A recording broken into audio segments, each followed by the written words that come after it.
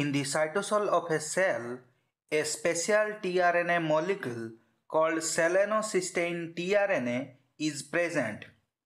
The selenocysteine tRNA, in presence of serine tRNA synthetase, combines with serine amino acid and forms serine selenocysteine tRNA complex. The serine in the serine selenocysteine tRNA complex, in presence of enzyme, is then converted into selenocysteine. The selenocysteine bound tRNA in the next step combines with GTP bound selenocysteine specific translation factor. The GTP bound selenocysteine specific translation factor selenocysteine bound tRNA complex is then inserted into the A site of translating ribosome. A stem loop structure with a particular nucleotide sequence in mRNA signals that selenocysteine is to be inserted at the neighboring UGA codon. Due to this signal, selenocysteine is added to growing peptide chain.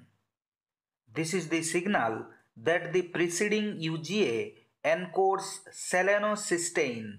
Usually, UGA is a stop codon, but in this case, this UGA stop codon base pairs with the anticodon of tRNA bound to selenocysteine. This process of direct incorporation of selenocysteine to a growing polypeptide chain instead of translation termination is called as translation recoding. Now, some important points.